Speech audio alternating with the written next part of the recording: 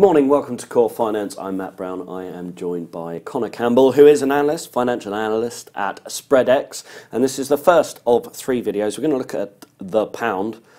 Up she went, down she comes. Is this gravity? Is this a strong dollar, a weak pound? What's the story here? Yeah, no, it was doing so well in September, and then, you know, obviously it was trickling lower, and then last Friday sort of ended on an incredibly sour note. Brought over that negativity at the start of October, really got off to the worst possible start to the new month and the new quarter, really. You know, it is, I think, part of it is going to be down to the dollar received a few, you know, key boosts last week, being a very hawkish Janet Yellen and then Trump's tax plan. Even though the dollar wasn't completely won over by Trump's tax plan, it was enough to, against what had been a slightly softened up pound, to, you know, take some serious change off of the currency. This week again, yesterday you had that weak manufacturing PMI that dragged it lower, especially compared to the strength in the eurozone, and you know the USA's manufacturing PMI is also very strong.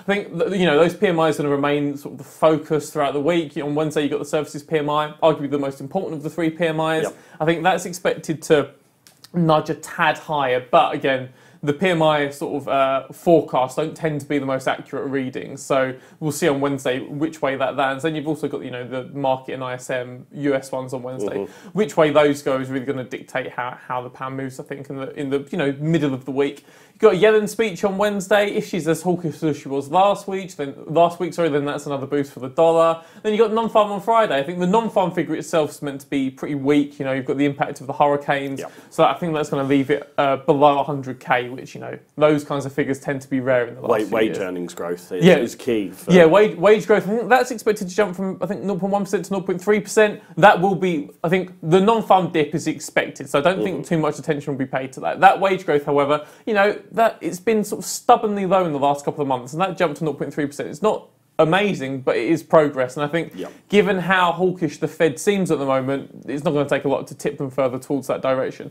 So there's a lot of things sort of pointed to a dollar strong week in the next couple of days. However, our clients have been buying around just below that 133 mark. I think key level. Yeah, it's been falling quite a while. You know, there is plenty of room just to climb a bit back, you know, just to the 1.335 mark, really, and just hold around that level. And I think that's what our clients are looking for in the rest of the week. Yeah, hopefully a bit of resistance around that 133 because, well, it's got a lot to give back if we have a strong dollar. So certainly one to look out for this week with all the news flow coming from the US. Connor, thank you very much for joining us.